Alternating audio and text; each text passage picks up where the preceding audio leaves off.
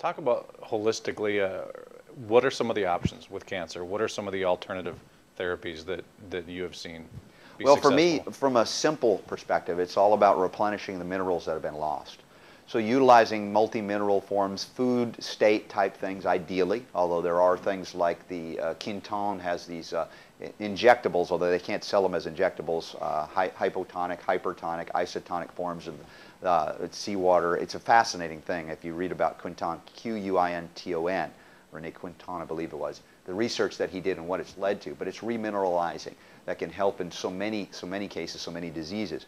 With cancer, I'd say the #1 trace mineral. This is not to say I'm an isolationist, but I will acknowledge that selenium is critically important of all of the minerals that have been, basically debased from the soils.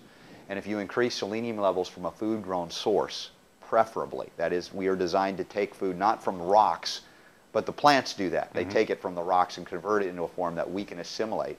Now you can restore that which is lost, and that's selenium, which is the most powerful and potent of anti-cancer, cancer prevention and reversal nutrients.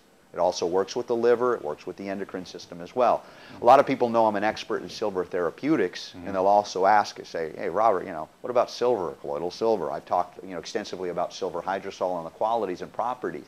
And because of its power to carry oxygen with it into the body, it is a powerful adjunct in cancer therapy.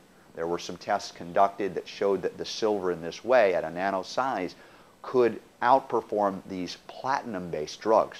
Chemotherapeutic drugs with platinum that they use were very toxic and dangerous, but they had an impact on cancer cells. They utilized the silver in the nano realm and were able to achieve the same or better success with none of the toxicity, none of the danger.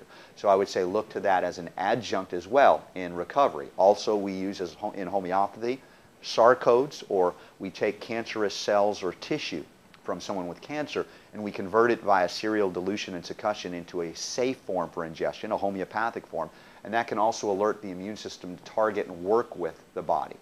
One other mineral I want to recommend and reference here is silicon, and I think I mentioned it in another point of our interview, for vascular and connective tissue issues. This is for the connective tissue issue. Utilizing silica strengthens the integrity, the elasticity of the connective tissue. How does cancer metastasize? It utilizes it like enzymes that chew through the connective tissue.